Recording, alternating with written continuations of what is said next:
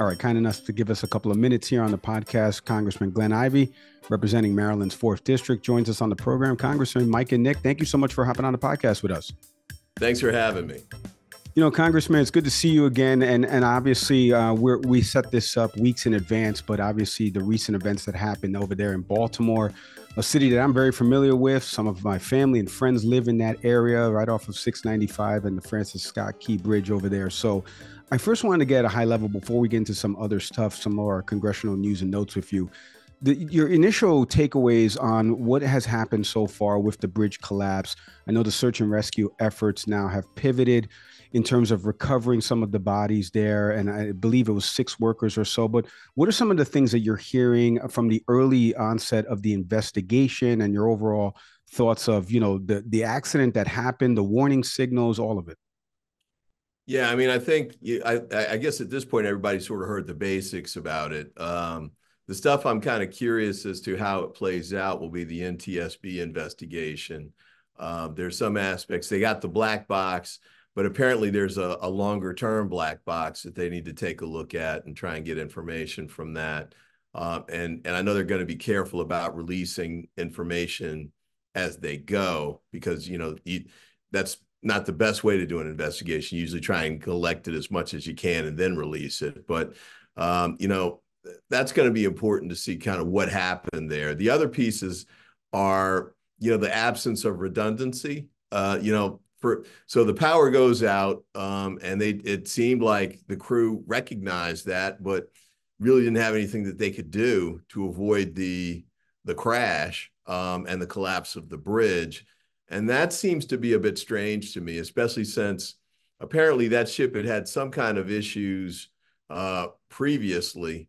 And so you'd think that there'd be some sorts of efforts to have a plan B in place in the event that something like that happened.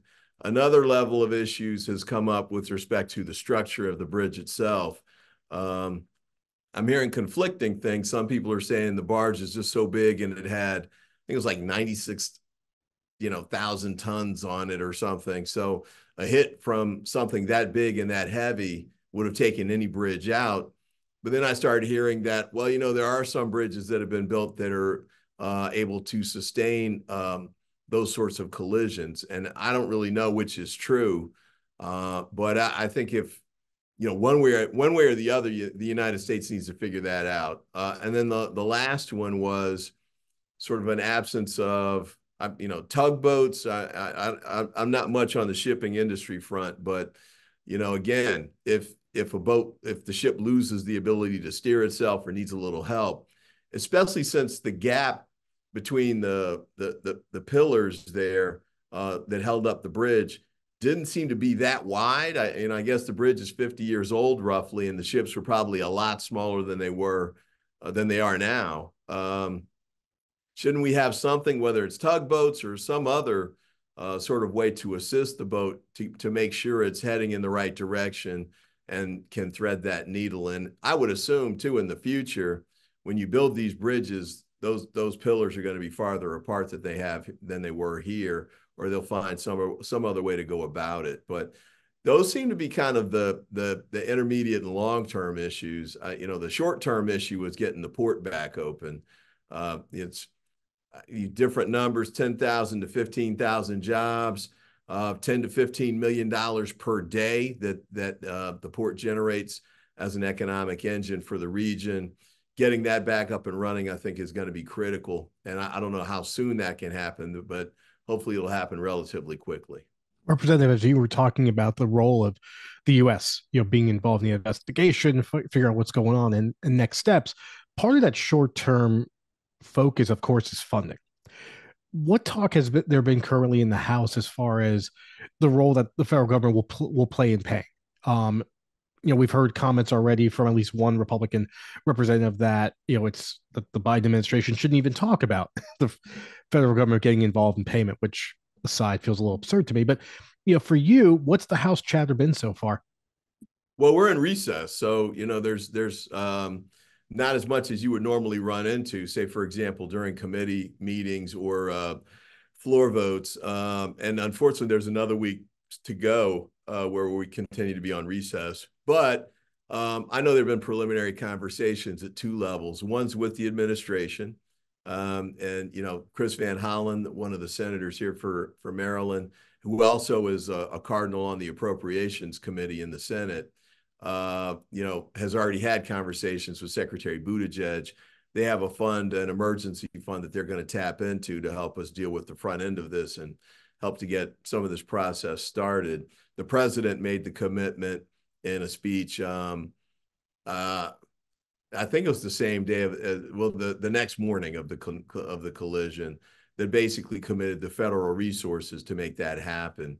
I know there are going to be Republicans who try and play games with this stuff, and I'm reminded of, I believe it was Governor DeSantis who opposed aid to, I think it was New Jersey during Sandy, and then he became governor, and guess what?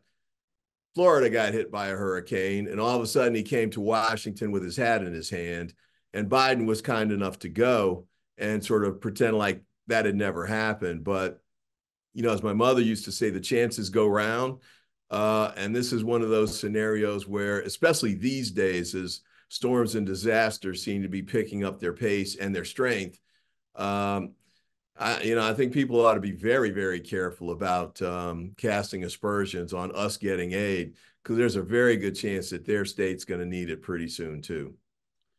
Well, staying on that, Congressman, you just mentioned you guys are on recess, and obviously over the last couple of weeks, a recent spending package to keep the government open was passed. I want to ask you a couple of questions on that, just your overall impressions of this finally getting passed. It felt like forever we were kicking the can down the road of these CRs and signing this 45 days, 45 days. And as we're covering this, it felt like, is there going to be a government shutdown looming? But Congress, with the House and the Senate, were able to pass this. So just some of your overall impressions of finally getting this ball over the end zone line, to, lack of a better phrase here.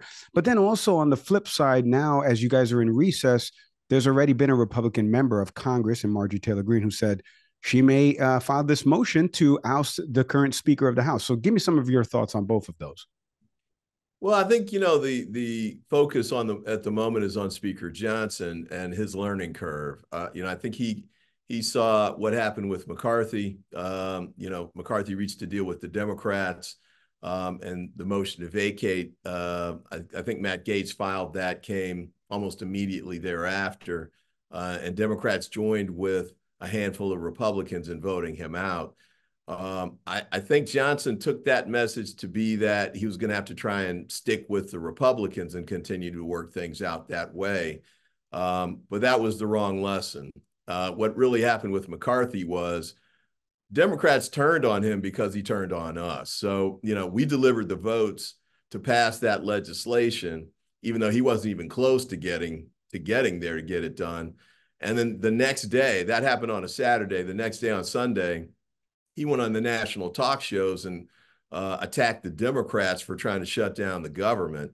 And we know he didn't misspeak, because Elise Stefanik, who was another one of the leadership people, he was speaking the same talking points on another channel at the same time. So we viewed that as bad faith and flat out dishonesty. And there'd been other things leading up to that too. For example, before that vote, he never had any conversation with Hakeem Jeffries, who's the Democratic leader. He just sort of brought it to the floor and sprang it on us. And so we thought, you know what? I think we can do better than this. And we want to send a message to the Republicans that, yeah, we're willing to work with you, but you need to work with us as well. So McCarthy got the hook. Johnson comes in, tries to go it alone.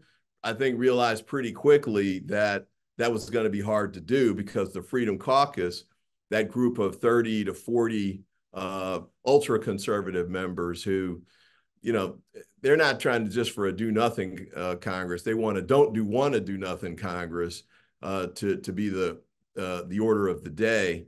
And so he tried to appease them in a couple different ways over a couple of these short-term votes, and I think came to realize that it just wasn't going to happen. So he reached out to Hakeem Jeffries, didn't wait till the 11th hour for a change.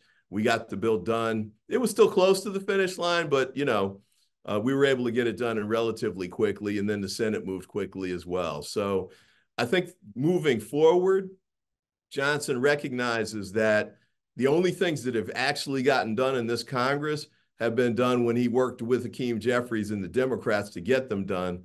All of those government shutdown votes, avoiding the government shutdown, those were done with Democratic votes.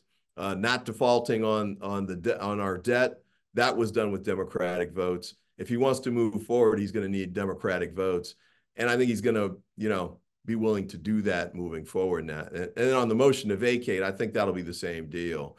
Marjorie Taylor Greene, I think, kind of filed that, and I don't know if it's just rash behavior on her part, or if she filed something and got the word that this might not be the best way to go from her Republican colleagues, because you had the 15 votes to get McCarthy in to start with. It lasted over like 5 days. Then when they ousted McCarthy, it took 3+ weeks before they finally landed on Johnson. And they went through, I can't even remember how many, 3, 4, 5 different people. So they've been the picture of dysfunction. They look like the Keystone Cops, and they have been. I think Johnson's kind of figured out that if he wants to try and get away from that kind of look, he needs to work with us and move forward on a bipartisan basis. And that'll include the motion to vacate. Quick break from the pod. As always, we are presented by our friends over at SeatGeek. If you need tickets to the biggest concerts, shows, sporting events, MLB season that's starting up this coming week, you got the NBA and NHL playoffs coming up soon, SeatGeek has got you covered. Nick, did you download the SeatGeek app like I told you? Did. We're excited to use it because we've got, obviously, the Phillies starting up this season. So I'm excited to take my girls out there and just take full advantage of the perks we get as partners. That's right, as you should, as should our audience right now. So if you're watching or listening to this, when you download the app, you put the tickets in the cart. When you hit the checkout, there's going to be a little promo code field right there. Do me a favor, enter in the promo code, "Can we please talk?" All one word. You're going to get $20 off that purchase. Download the SeatGeek app or go to SeatGeek.com to get your tickets today. Representative, as you were talking about, and I think you just spoke to the cause of this, but Mike and I have been doing this show for about soon to be 4 years now. We've seen numerous resolutions that have come through for spending, but they tend to be very short term. We're basically going from getting a deadline in, 1 month to a few months later, coming back together to get a deadline for spending. And just from where you stand, how can Congress do a better job of coming up with a more prolonged plan to ensure that there is an ongoing plan for government spending to make sure that all the people at the end of the day that are benefiting from federal dollars are regularly seeing it, and that we're not keep coming to the 11th hour? Well, let's sort of amend that comment. I mean, this isn't Congress doing better. This is House Republicans doing better, because Democrats have been ready to go, and the Senate's been ready to go too, and certainly the White House.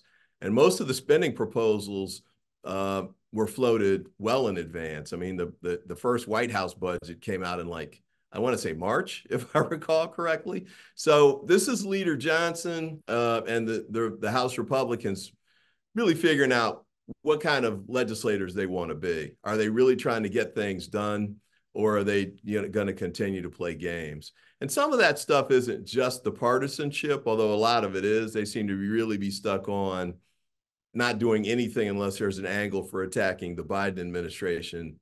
But you've also got some bills, like take FISA, for example. There are bipartisan splits on that. You've got 2 committee chairs from the Intelligence Committee and the Judiciary Committee who are at loggerheads on this. Johnson tried to bring them to the floor, and it did the interesting tactic of bringing them both to the floor at the same time. And of course, that didn't work, so he had to pull them down. And we still haven't gotten anything resolved on those. I don't know. I just think it's one of those where, maybe you put your chairs together and the speaker sits down with them. You try and work your way through it. I recommended a variation of that to the Democratic side of that as well. Let's see if we can have briefings and talk through whatever the differences are. But let's get everybody in the room and work it through, just like, the old days. And by old days, I mean last Congress, when Pelosi was the speaker, we had legislation flying out and record amounts of it. This is probably more came out than maybe since LBJ. And it was consequential legislation too. The infrastructure bill, thank God that passed, and it may turn into something that's relevant, not just for our situation in Baltimore, but for other matters going forward. And then pharmaceuticals. You could do a whole show just on what was passed in that Congress, and rightly so. But I think the House Republicans, and Johnson in particular, really need to figure out if they're ready to move forward in a bipartisan way and get things done or not. Well, I want to stay on a bill that just actually passed the other day, and I know that you're on the subcommittee around the internet and IP, and it was around the TikTok bill and this forcing ByteDance to divest or sell its shares. I want to get your thoughts because we just had Representative Jasmine Crockett on a couple episodes ago, and I know she voted president. She explained why, with regards to obviously there's concerns around data collection and privacy and what the Chinese government has access to with ByteDance as one of their companies that works in and operates in China. But then she also explained why she was present because of some of the constitutionality of it. So I would love to get your thoughts at a high level about the bill itself passing now. It goes to the Senate. Do you think it'll pass in the Senate? What'd you make of the legislation when it got handed to you? And what's your overall thoughts on TikTok and ByteDance as well? Well, I guess there's sort of two sets of thoughts on that. One is, I think, we've got some problems with TikTok, but some of those are common to all social media platforms. So singling them out raises some concerns, especially on the privacy front. With respect to the China piece, which was, I think, motivating for me, I think it's a real issue that we have to be very careful about. And so I was willing to move forward with that on those grounds. One big caveat, though, that I had at that time and still do, it's not an automatic ban on TikTok. The only issue is whether they, if they can't sell the ByteDance component to the overall entity within 6 months before the ban would kick in. I'd been given assurances that they'd be able to do that. But since then, I've seen questions raised about their ability to do it. And I don't mean in a fire sale scenario either, where they're, getting pennies on the dollar of what they would normally get in a regular auction. They should get, fair market value. The shareholders in those companies, or, they shouldn't get short shrift. If we're going to make them sell it, then let's make them do it in the right way. Now, is that more than 6 months? Is that, a year? Do you need some sort of, safety valve measures to help them avoid any kind of unfair market consequences? Maybe. I'd be open to all of those. On the constitutional issue, I don't really see those as constitutional issues. The information going from the United States to China doesn't have First Amendment rights of those type, not only on TikTok, but really on anything. So I don't see the constitutional problem there at all. But with respect to what the Senate's going to do, I'm not sure. I hope they'll, improve the bill. It kind of popped up and moved through the House on a relatively short order. We had some subcommittee hearings on it, but not a full committee hearing that I'm aware of. And this is one of those where the consequences, this is multi-billion-dollar, maybe trillion-dollar industry at this point. We ought to be giving it some thought. And I know the Energy and Commerce Committee had hearings on the privacy aspect. But, I think we should be very thoughtful in how we move forward with these. And that might require a little more time than it was given in this round. Congressman, let's talk about legislation that didn't pass or didn't even make it to the House, and that's around immigration. If you can't tell by my face, I'm a son of immigrants. So is Nick. Very important issue to us. And in all jokes aside, if you look at the folks that passed away in this bridge collapse, they happen to be from the Triangle countries in Guatemala, El Salvador, Honduras. So right.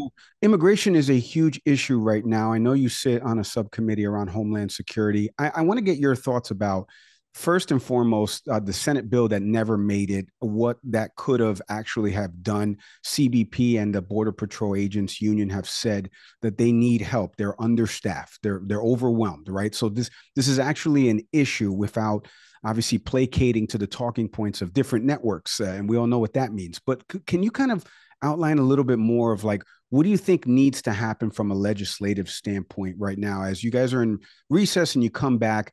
We look to this issue because we know that the Republican side, and there's been reports of former President Trump saying we can campaign on this issue. That's not the way to obviously address it. So what does Congress need to do? What can Congress do right now? Or what's the chatter around some legislation that could be put together framework-wise before we get to a pivotal election in November around immigration? Well, this is another one at Speaker Johnson's feet, or on his desk, maybe I should say. The Senate had a bipartisan bill.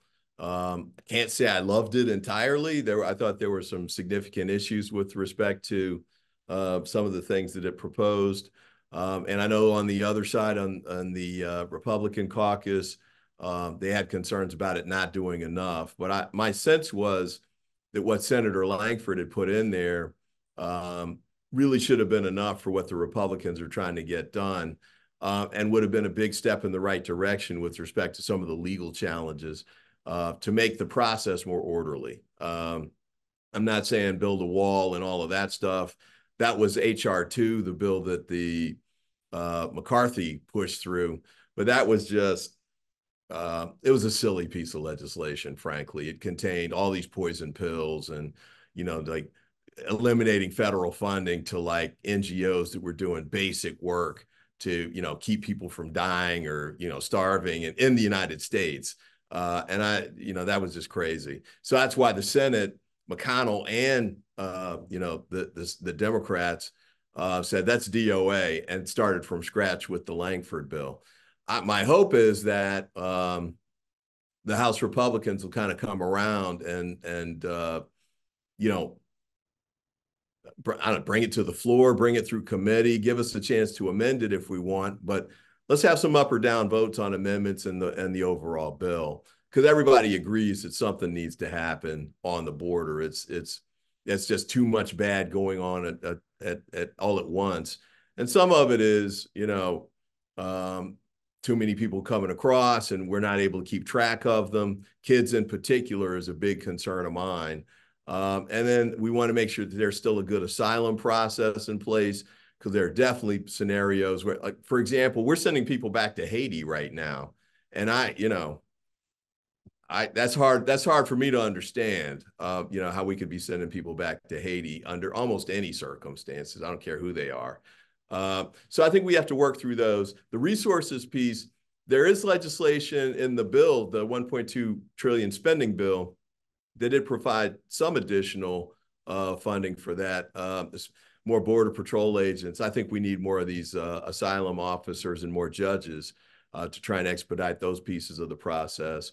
But I think more funding is going to be needed. So my hope is that we'll try and move forward with the bipartisan Senate bill. But it looks like, Trump's directive to House Republicans to not give the bill any daylight is going to carry the day, at least in the House Republican caucus, unfortunately. Representative, I saw when I was prepping for the interview today, I saw on your website just a reference to the Raise the Age Act that you're moving forward with. I said earlier that one topic that comes up a lot on our show is about the CR for federal spending, and it comes up repeatedly.